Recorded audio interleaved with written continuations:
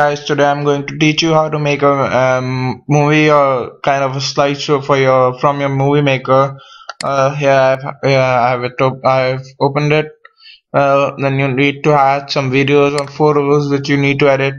I'll just add some of these photos or all of these photos. Here, open. Here are these photos. I don't want this pic, so I'll just delete it.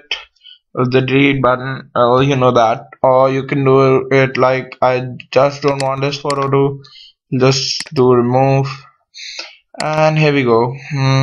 So I wanted this pic at the first and this at the second. No, this as the second, this as the third, this as the fourth, this as the second, this deleted. That was easy. Well, now I just want to add this kind. No, this not. Yeah, this kind of an effect. Well, I can do it. Do you want to add music now? Well, this is kind of an effect. You can get it. No. Yeah, and my movie. I don't want to name my movie, so I'll just change the name. How to make blah blah. And that's just a joke. You can, you can rename it, or it's.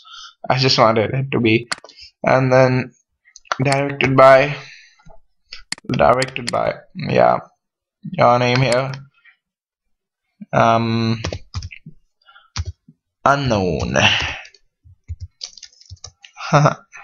Then starring, no one, and then filmed at the location, my PC. It's not a Mac for sure. And then it's like you just have to cut the how much time you want it. I just want it to be 1 sec. Yeah, that's what you have to do.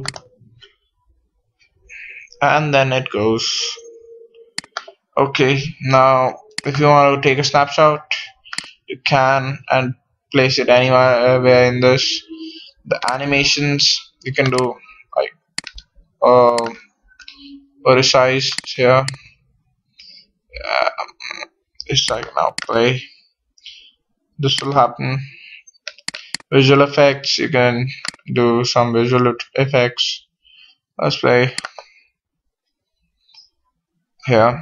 And the project, widescreen, on standard view, this, edit some kind of tools, and that's it for this. Well, I'll teach you how to save, like it's save movie, and here you can save.